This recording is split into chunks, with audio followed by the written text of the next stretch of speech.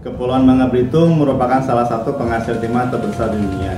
Melalui Perda Nomor 6 Tahun 2001, Kabupaten Bangka mendorong kegiatan penambangan secara inkonvensional merambah di Kepulauan Bangka Belitung. Hal ini menyebabkan terjadinya kerusakan lahan akibat pembukaan lahan oleh masyarakat.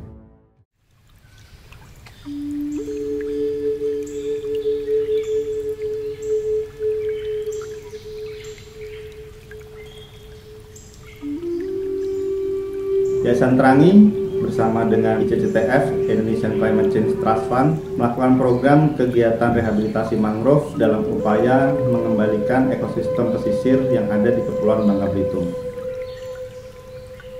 HKM ini sebetulnya program pemerintah ya, dari 12,7 juta hektar yang dicanangkan oleh Bapak Presiden untuk dapat dikelola oleh masyarakat sekitar. Nah, HKM ini sendiri sebetulnya bertujuan untuk membantu masyarakat menambah nilai ekonomi masyarakat, di mana mereka yang berada di kawasan hutan itu diperkenankan untuk mengelola dengan izin yang berupa IUP, izin usaha pemanfaatan selama 35 tahun. Dan ini sudah kita laksanakan. HKM di Kabupaten Belitung sendiri sebetulnya sudah ada 14 HKM dengan luasan hampir 9.887 hektar. Dan semuanya rata-rata bergerak di sektor jasa lingkungan. Jadi mereka akan mengelola kawasan tersebut untuk kegiatan pariwisata. Kawasan Juru Seberang ini dulunya terkenal dengan tambang. Dan sampai kita menuju ke proses pengajuan perizinan itu memang masih terjadi proses penambangan di sekitar wilayah tersebut. Dan itu sangat merusak.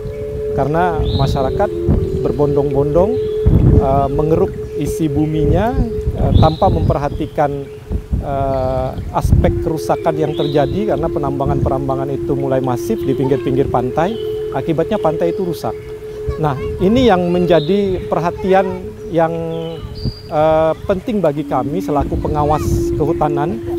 Jadi selaku polisi kehutanan yang bertugas untuk mengawasi kawasan hutan, kemudian menjaganya, kemudian memberikan edukasi kepada masyarakat. Dan saya melihat bahwa potensi kawasan Juru Seberang ini luar biasa.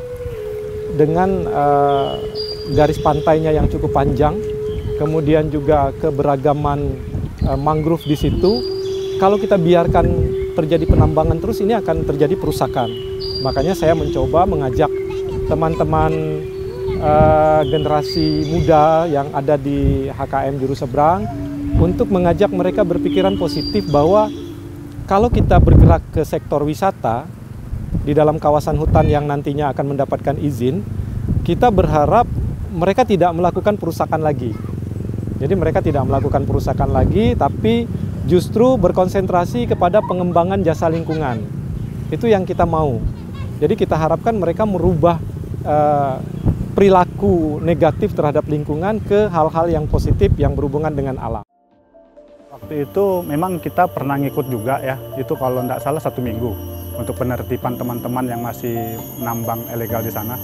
Kita coba pendekatan sama orang-orang yang bekerja tambang di sana, dari masyarakat pesisirnya sampai ke orang-orang dalamnya, terutama yang kerja-kerja tambang di situ. Ya alhamdulillah semenjak kita pendekatan itu mereka sudah agak berkurang sekarang ini. Karena dulunya di tempat kami itu pusatnya tambang ilegal ya, yang terutama merusak pesisir pantai. Nah, disitulah kami bersuara kepada teman-teman, kita akan menyetop tambang ilegal, terutama tambang laut. Saat ini alhamdulillah perkembangan bagus ya, di mana sektor pariwisata mulai meningkat dan ada pergeseran perspektif gitu ya dari masyarakat yang tadi fokus utamanya kepada tambang menjadi fokus utamanya pada wisata. Dan alhamdulillah kekompakan masyarakat itu yang membuat pariwisata di Belitung itu malah makin maju gitu dibandingkan pertambangannya. Jadi kami sebelumnya berdiskusi juga dengan Dinas Kehutanan dan teman-teman dari HKM. Kita mengeksplorasi sebenarnya kebutuhan dari teman-teman tuh apa gitu. Nah, yang sudah kita lakukan dan akan kita lakukan gitu. Yang pertama itu adalah pelatihan pengelolaan pariwisata bahari. Jadi bagaimana mereka bisa mengelola pariwisata, bagaimana mereka bisa mempromosikan pariwisata. Kemudian setelah itu untuk SDM-nya kita juga siapkan bagaimana mereka bisa mengelola kawasan konservasi. Karena walaupun hutan kemasyarakatan ya, statusnya tetap dia sebagai kawasan konservasi sebenarnya. Jadi bagaimana mereka kita ajari ya, bagaimana mereka bisa mengelola kawasan, mengembangkan rencana pengelolaan, kemudian bagaimana menerapkan pengelolaan tersebut paling tidak selama izin usaha mereka diberlakukan. Kayak seperti contohnya di HKM Juru Seberang itu selama 35 tahun. Alhamdulillah kita kerjasama sama teman-teman TNI, kita dapat bantuan dari Bappenas program ICCTF. Kita ada ngebangun sekarang 1000 meter trekking mangrove, ditambah lagi ada menara pandang. Kita juga ada budidaya perikanan. Budidaya perikanan itu kita coba tambah udang sama kepiting, silpo pesari. Itu kita dibantu sama Dinas Kehutanan Provinsi. Alhamdulillah tahap pertama uji coba kita berhasil panen kurang lebih 200 kg udang.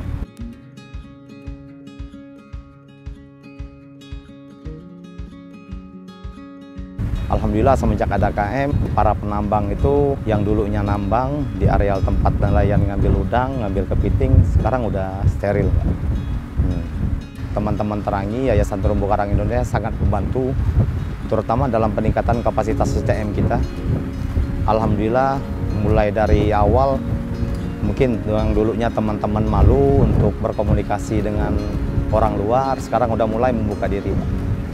Untuk kunjungan yang ke HKM Juru Seberang di tahun 2017 itu di angka 34.688 orang, Mbak. Itu terdata lewat tiket masuk. Nah, jadi kurang lebih mendekati angka 35.000 itu yang terdata. Mungkin kalau secara keseluruhan dihitung itu lebih.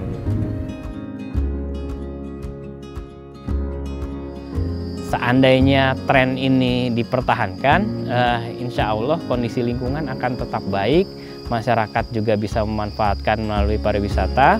Di sisi lain, kondisi lingkungan hidup akan makin membaik.